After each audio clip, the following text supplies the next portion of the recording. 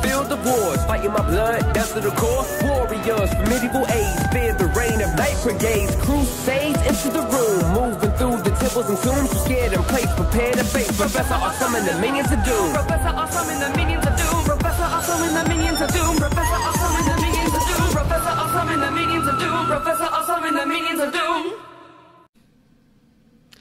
So let's talk about the title of this work, History of the Kings of Britain. Americans often don't understand what's meant by Britain here because in common parlance, we use the words Britain and England to mean the same thing. They're not really the same thing even in the modern world, but we kind of use them the same way. But for Geoffrey of Monmouth and his audience, this meant something very particular. So in fact, we have to think about three different people groups. The first one are the people we call the Britons, B-R-I-T-O-N-S, the Britons. And the Britons are the ancient people group who were living on the island that you might consider England today. It's usually called Albion in this work. Those were the Britons. Well, then in the 5th century, the Anglo-Saxons arrive and ultimately, after a couple centuries of warfare, displace them and kind of push them off. And the Anglo-Saxons are who we call the English. So in fact, the Britons are a people who were then defeated by the English, right? So they're kind of a defeated people. They're still around today, Welsh and Cornish people. These are the descendants of these people, right?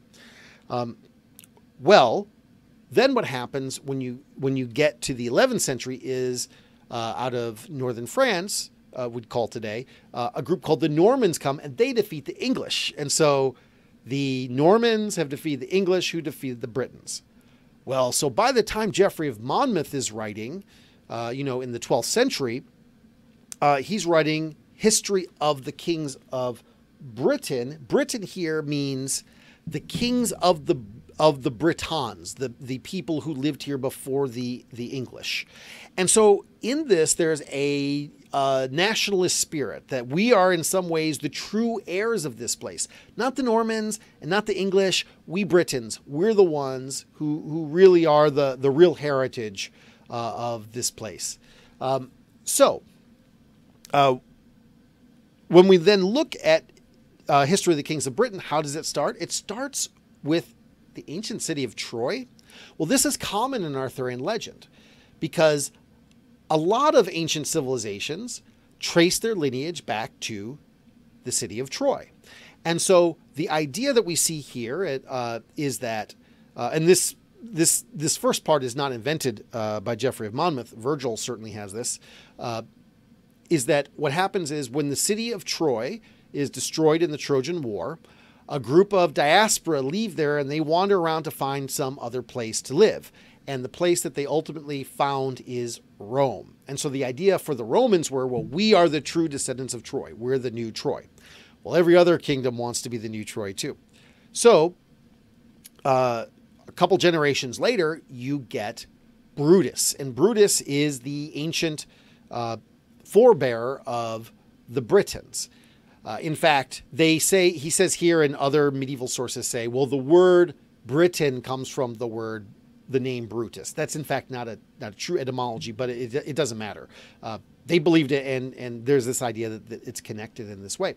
And so because of a prophecy and such, which is told here in History of the Kings of Britain, and some other things, Geoffrey of Monmouth, Brutus goes off on a series of adventures and ultimately comes to Albion, defeats the giants there, and founds the people of Britain when he does that.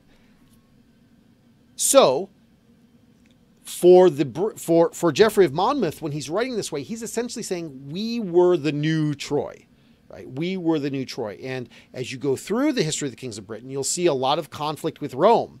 And the question is, who are the true heirs of Troy?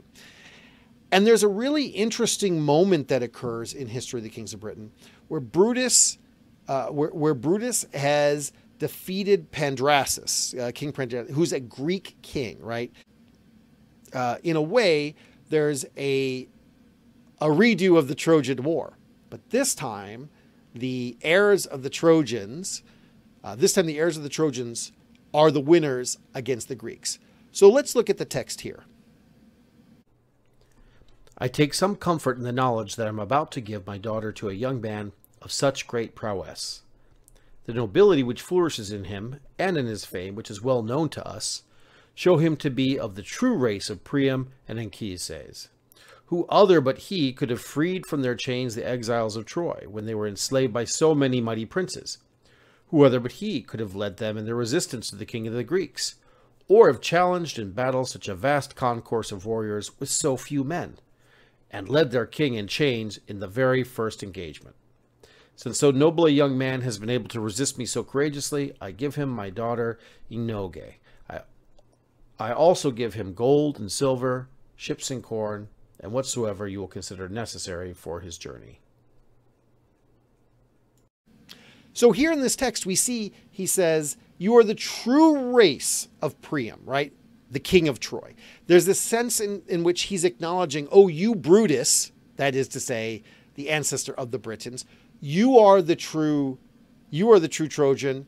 And in this scene we see, and you have come back and defeated the Greeks. But we see here in Brutus's marriage to Pendrasus's daughter, this ultimate union in the Britons between the Greeks and the Trojans. That in some way that rift that starts during the Trojan War, without getting into that whole myth, the rift that starts that causes the Trojan War is undone in this way. It's a kind of reversal of the seduction or rape of Helen of Troy. Instead, here we've got she's taken in essence by force. Inoge is taken by force, but it's reuniting the Greeks and the true heirs of the Trojans together. And so when we see this, we have a sense that Arthur, ultimately, he will be able to trace his lineage back to Brutus, who is a reuniting of the new Troy and the Greeks together, so that we can see the Britons are really not just the legitimate people here in Albion, in what we'd call England today, but also are really have within them the bloodline of the greatest cultures ever to live.